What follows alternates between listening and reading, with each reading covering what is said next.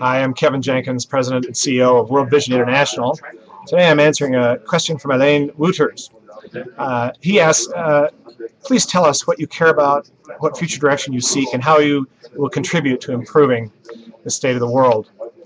A few months ago I was in Haiti, and I met a young mother, just had a child. Her name was Romita. She was thanking me for all the ways World Vision had helped her and her newborn baby after the earthquake. And after thanking me, she said, but I don't want to always depend on aid, on charities, on NGOs. I want to work. I want a job.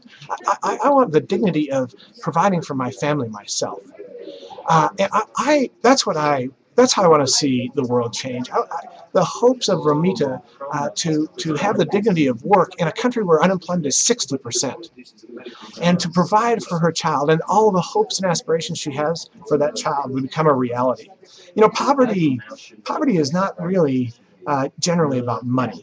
It's about relationships. A relationship with oneself, where over time one has a sense of powerlessness, that your opinion doesn't count. A relationship with one's community. You try to get things done. Some people don't even have a birth certificate, don't even have an identity in society that helps them go to a health clinic.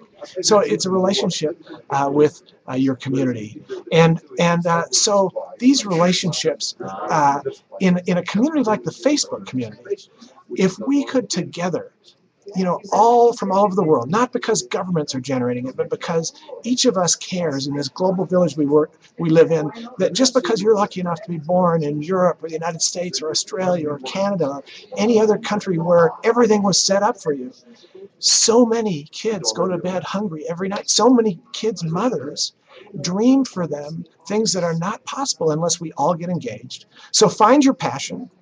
Take your time, talent, and treasure and get it in behind that passion, and we can change the world together. Thank you.